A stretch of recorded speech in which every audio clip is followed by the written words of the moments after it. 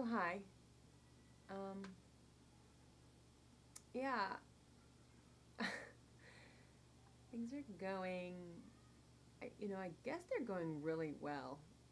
I have a I have a hard time allowing myself to be happy when things are going really well because I'm always kind of in emergency mode.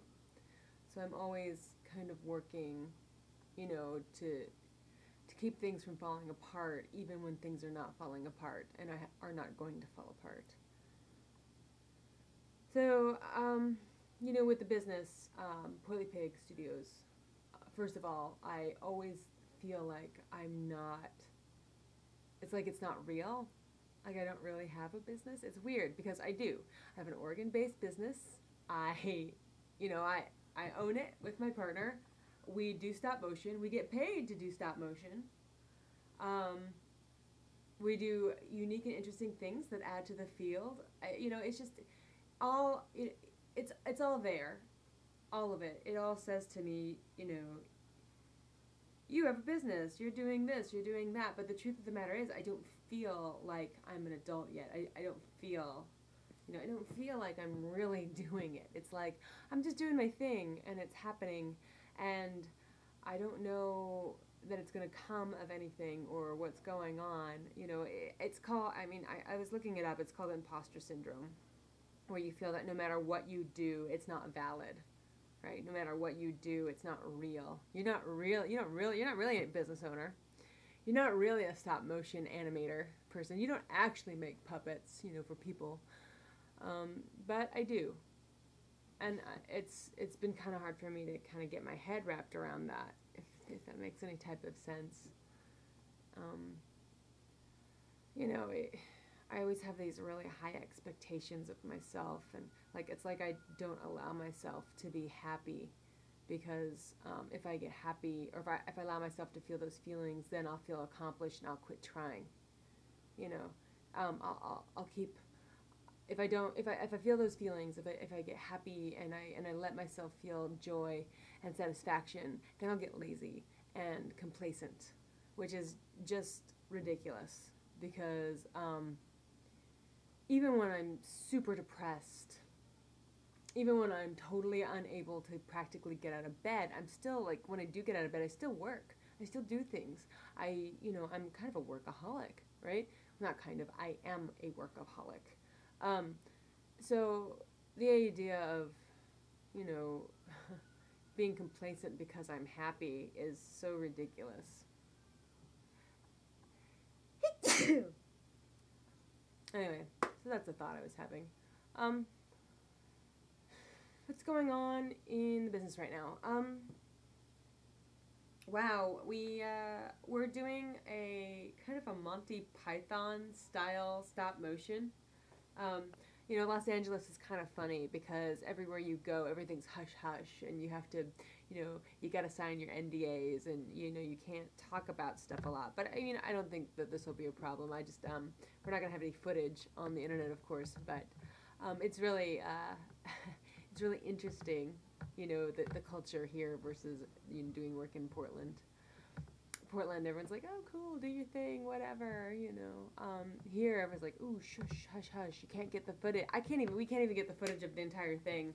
It's funny, we can't even get the footage of the entire movie because it's so hush, hush, they won't let us have the entire movie. We have our scene that we're working on, we have a snippet of the intro, and we've seen the whole thing, but we can't have the whole thing. So it's a very funny thing. I think it's funny. I mean, of course, I'll do it, and I do what I'm told, and we're doing everything, by the book or whatever. But it's very funny. It's a very funny thing. Yeah. So we're doing this animation in a Monty Python style, and so this is the first time I've ever made complex paper puppets. I mean, I made paper puppets or paper backgrounds for Jimmy's World when we did the game, the Of Gods and Golems game, and that was a lot of fun and had a really interesting kind of style. And I only did that. I only took 2 weeks to do that. So I'm like, oh, we got 2 weeks to cut this out, film it, and put it together, and so we did.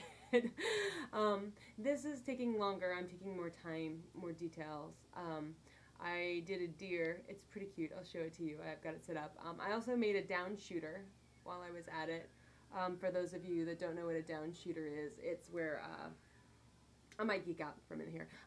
So usually when you're doing stop motion, you have your camera and it's very still, and you take a picture and you move your puppet, you take a picture, right? And so then you string all the pictures together and you get a movie, right? Well, down shooting is when the camera is suspended from the ceiling, so to speak, or a canopy of some sort. We've got a little pipe catwalk that I made.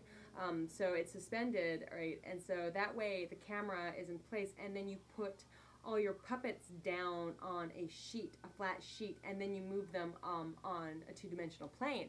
And so I think that, I mean, we've been dying to do that forever. You know, I always thought that would be kind of fun.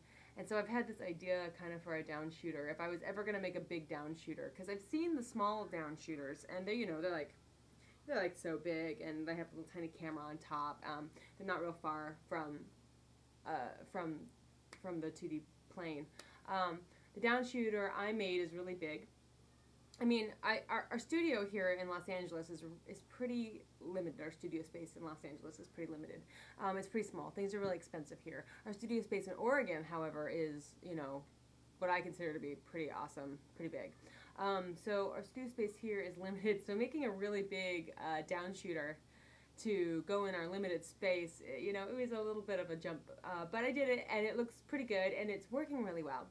Originally, I was going to use plexi, but apparently plexiglass is a big fat no-no. So we have 2 sheets of glass suspended that we can, with hinges that we can. In fact, I'll show it to you here. It's pretty cool.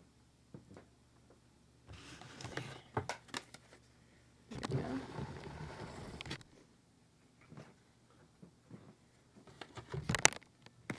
I don't know.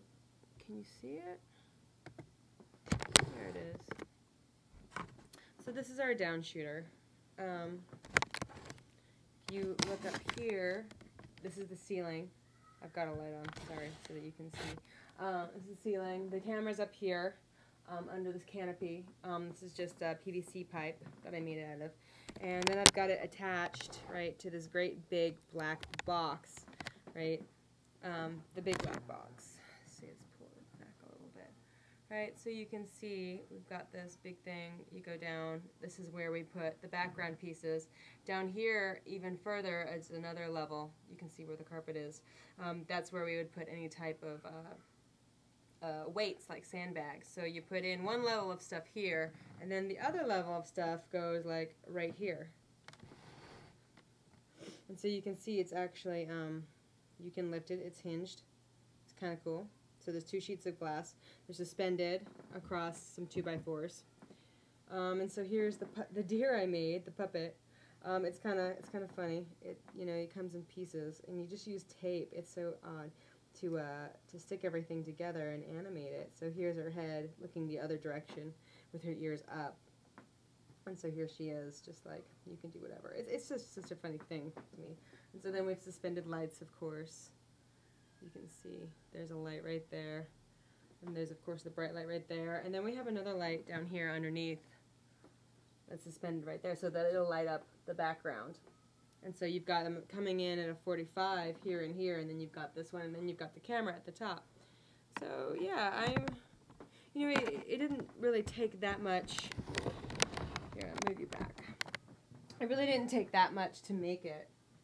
Honestly, it's not that it wasn't that big of a project. I mean, it seems kind of big, but you know, basically, I made it from scraps. I made it from our of Gods and Golems, our last installation of Gods and Golems, the big one. I just took all the stage pieces, cut them up, and made this basically. We bought a couple panes of glass, and there you go. As long as no one leans on the panes of glass, I think we're good, right? So I did that. I've made a bunch of puppets. I think we're going to start filming tonight, which is Greg's forte. I mean, I've made all the sets, I've made all the paper pieces, the puppets. It's just, it's actually been a lot of fun. It's a lot simpler in a lot of ways. Of course, you need this big specialty equipment, right? You need a down shooter for it. But in a lot of ways, it's been like, it's a lot easier because you design the puppets, you make the puppets. It's got a limited capability. Everyone knows it. And so you work with it. And if you look at Monty Python, like the stuff that they did, their puppets don't even hardly move. Sometimes they're just one piece and they just move it back and forth. So it's like it's a lot easier in a lot of ways, especially if we're trying to do like emulate their style. So we'll see how it goes. I'm excited. I mean, always every time we start filming a new project, I get excited, and you know, like I've said before, there's a learning curve. So you get to know the sets, you get to know the puppets, you get to know how the equipment works each and every time, right? And so the last set we did, our stuff that's still on the can for Destroyer, right? There was a learning curve with the puppets. You had to get to know Dr. Hand, which is our big, you know, scary, scary puppet or whatever, and you get to know the sets and the way we're setting up. And so, like I said, there's this learning curve, and it's you know, it takes, it's like, I don't know, it's like getting to know a friend, someone that, you know, a work friend, a close work friend, and you're working closely with them, and the more you get to know them, you get to know how they work and what they can do and how you can work together. And so that's kind of what's going to be happening here shortly. So, yeah, I guess wish us luck.